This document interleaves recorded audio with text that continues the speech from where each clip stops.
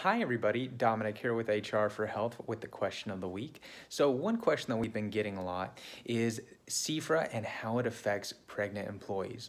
So if you'll recall, for the past couple of years in California, for pregnant employees, typically they're eligible for 17.3 weeks of protected leave.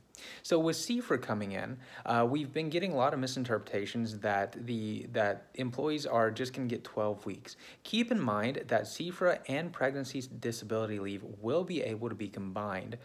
So you're having to deal with the 17.3 weeks of the pregnancy disability leave and then the additional 12 weeks of baby bonding time. Keep in mind that the CFRA is going to apply to employers with 5 or more employees. I understand that this is definitely a new thing that we are going to have to navigate through in the next year. So if you have any additional questions, don't hesitate to reach out at extension 1017. Thank you.